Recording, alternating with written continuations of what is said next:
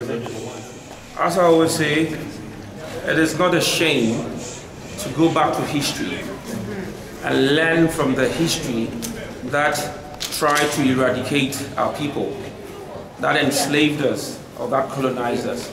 Because if you don't visit that past, if care is not taken, you will live that past again.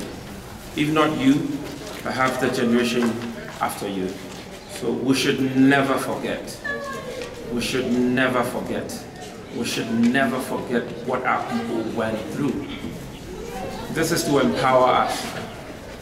This is to give us self-awareness, never to be victims again. And this is to say, we need to empower ourselves. We need to patronize each other's business. That is how we empower ourselves. We respect each other and we give reverence and remembrance to our ancestors. Because without them, we wouldn't have been here. So that is a thing I leave with all of us. And also, as human as we are, we should also endeavor to treat each other better. If we are all capable of that, then the world rather becomes a better place for all of us to live in, regardless of race, color, gender, or religion. So we should endeavor to treat each other better. Excellent. So what I want to say, family, does anybody want to contribute or share based on what the tour guide was saying as far as your experience? As far as if anybody wants to share any good words before we depart and return back to our resort? Why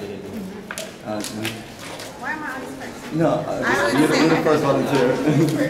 This was very powerful. It is amazing to know how extraordinary our African people are, and the ones that were sent into slavery, to know how resilient they were to be able to survive. And we are their greatest hope, and we have returned.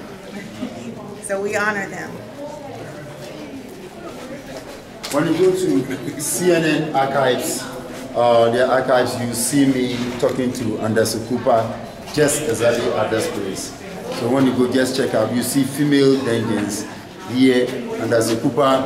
When President Obama and then the wife came, yeah, I was the one who was delegated to take care of them.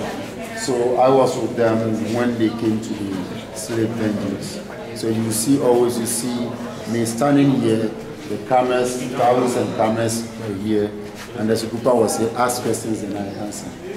So check from CNN, their website, and then go down, you see archives, go down the archives, you see Obama. I mean, that's really a contribution to what we're talking about. Oh yeah.